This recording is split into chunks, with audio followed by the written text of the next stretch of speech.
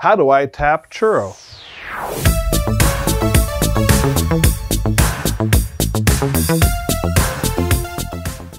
So AndyMark has two extrusions that are labeled churro. We have 1/2 inch churro, which is 1/2 inch across the flats. We have churro light or 3/8 churro. Each one of these are used for lightweight structure or very lightweight power transmission using the hexes to power maybe a lightweight conveyor or a lightweight structure. Both of them have holes in the end. This hole is the pilot hole for a 1/4 inch or a 1/4 20 screw. This is the pilot hole already drilled, the right size for a number 10 screw. Notice I didn't say 1032 or 1024. There's actually a couple different screws that could go in here. If you make a 1024 thread into the churro, you can't use a 1032 screw in it.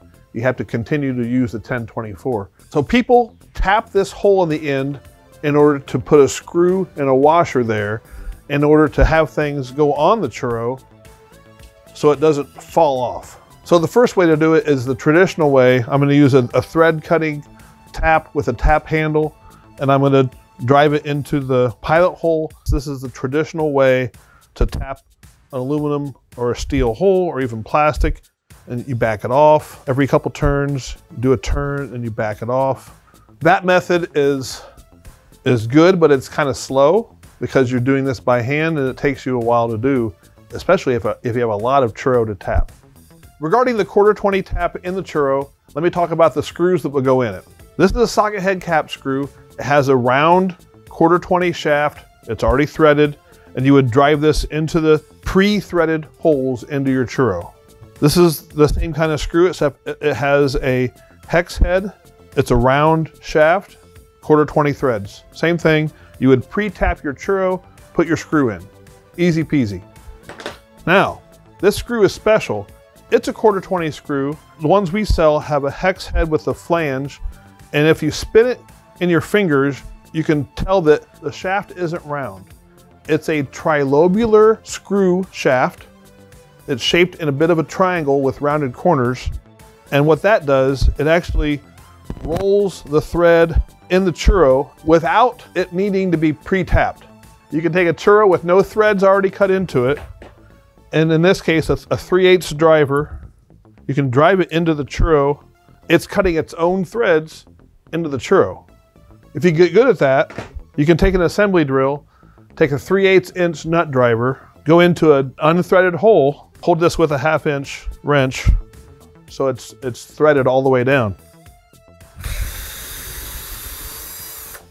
And now I have a threaded hole.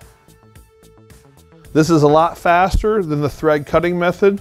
A way not to do it is to drive a regular socket head cap screw or a hex head screw, which doesn't have the trilobular shaft, it has a round shaft. You can't just drive that into a naked, untapped churro because the threads aren't there, and these are not thread forming or cutting screws. So you can't drive it in unless there's a pre-tapped hole in this churro.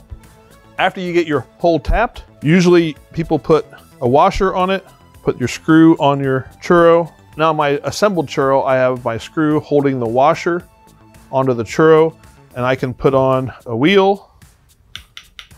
That keeps my wheel from falling off, or a hub,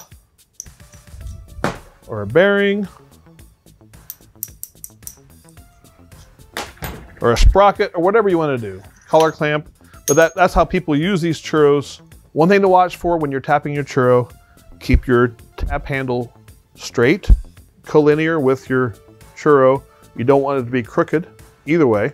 In the same manner, as you're driving your screw in, you don't want to come in at an angle. You want to be straight, parallel with the churro itself. We use churro a lot here at AndyMark in the AM1ForYou drive chassis for FRC. We use them a whole bunch in FTC game set components. If you can get good enough where you can use the trilobular screws and an assembly drill, you'll do these things really quickly.